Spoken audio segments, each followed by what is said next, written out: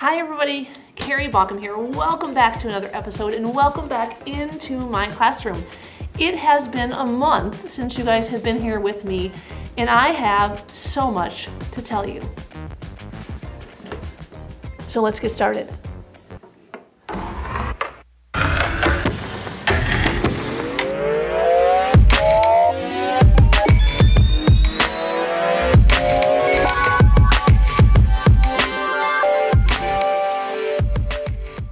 We have just finished up a full 3 days of park testing. It's just it's one of your big state tests that take multiple days for students to take. So, you know, aside from it being winter, it's March here in Illinois. It's just a real drudge. We had a nice streak of nice spring weather and now all of a sudden we've been slammed with 20-degree weather on top of state testing. It really sucks the life out of a classroom. As I was planning for this week, it reminded me of a favorite thing to do when we have these longer stretches of more academic intensive moments or state testing.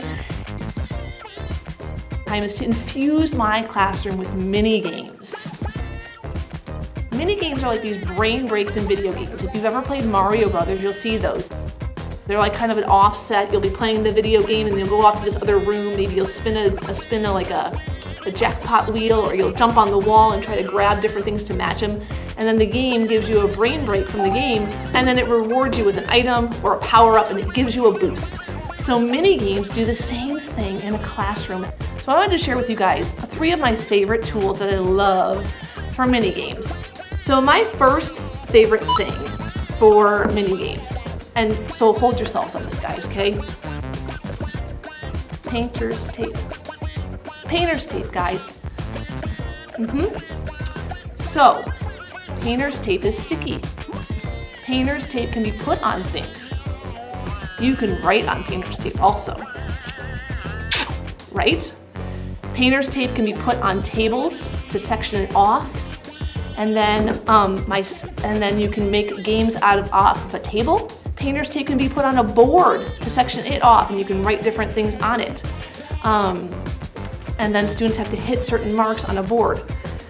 Painter's tape can be put on the floor, and you can do fun things with it too. It's just a really fun tool for me, and I've created my most random and last-minute games using painter tape and a Sharpie. My second favorite are these guys right here. Expo markers. I love to draw things on my board or crazy designs on my board with points and XP, and I love for students to either throw things at the board or have a chance to select things on the board. And it's just a super fun, easy way I can whip those up to in under 5 minutes.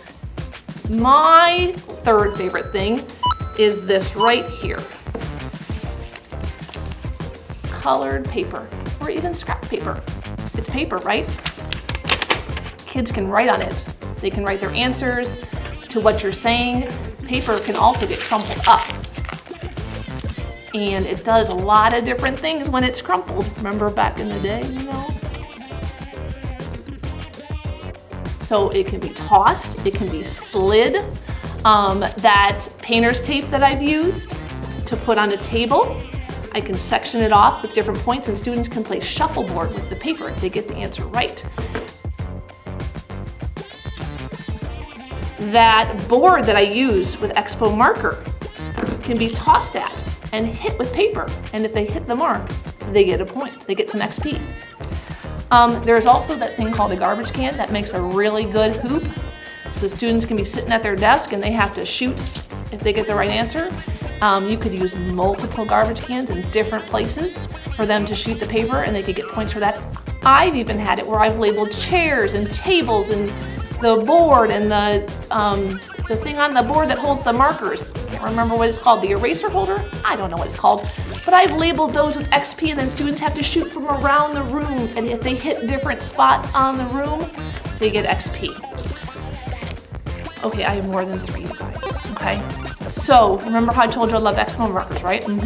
Drawing on the board, super fun to do. These little guys, they're called fling-ons, and I'll put a link to them below. They're magnetic, flexible X's. See? These are absolutely fantastic. Throw them at the board and they stick on the dry erase board and they're awesome.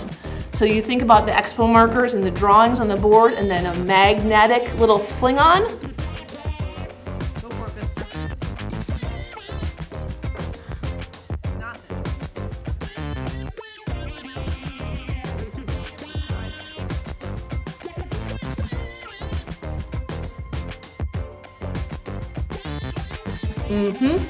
Super, super amounts of fun and giggles and laughter.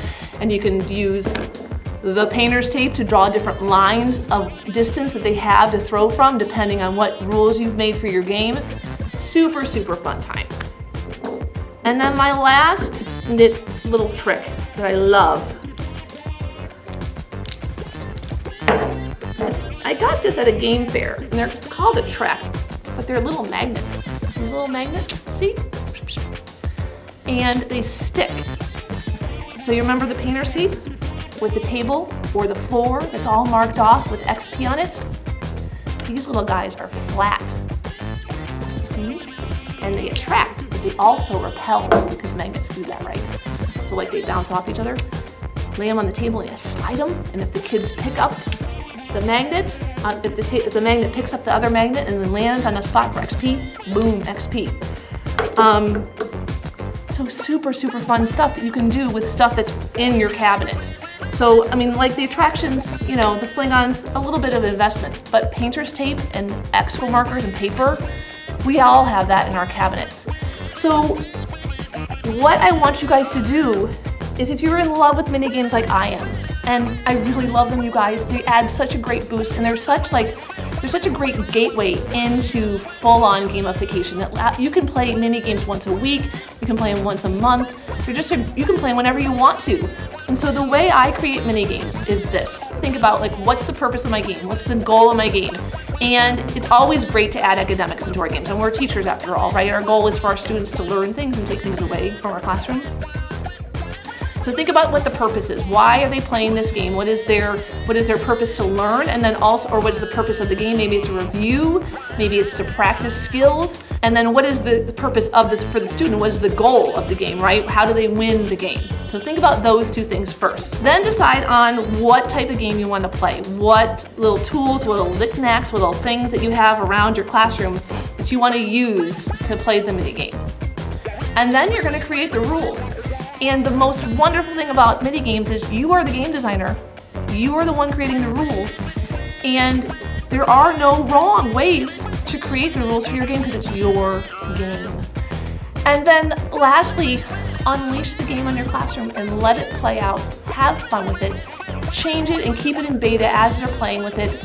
Fix it, and then when you find it and it's just the way you like it, put it in your pocket and save it for next time, and then keep creating and keep trying new mini games and keep infusing your classroom with fun and engagement and energy, and continue to bring out the really awesome skills that our students have.